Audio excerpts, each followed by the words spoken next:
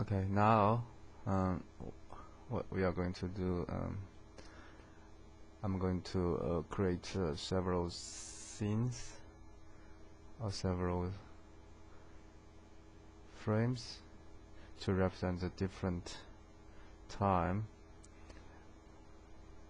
in the midwinter day. So for the shadow diagram purpose, but the first thing is to rotate this model, because we can see now, so we can see clearly how much shadow was cast by this new proposed building.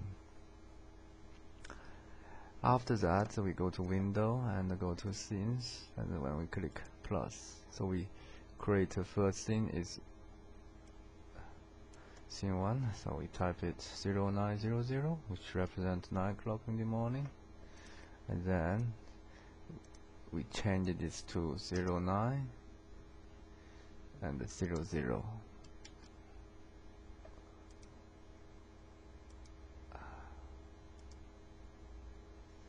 0900.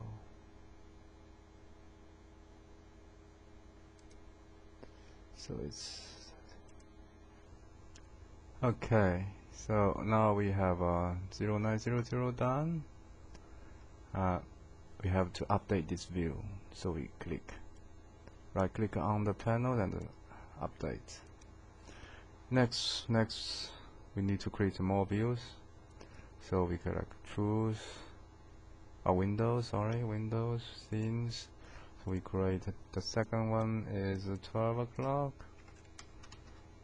Okay, then we change it to 12 midwinter.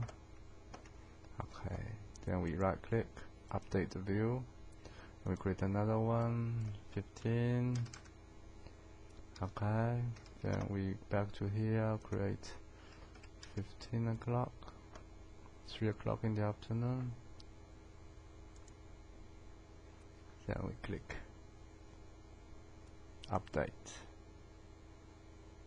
So only after you click update, this view with specific shadow settings has been saved. Otherwise, when you change it to other panels, it will disappear. Okay, then by double click 9, so we went back to 9.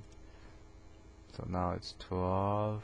We can see a little bit shadow was cast on this building from 9 to 12 and the 15.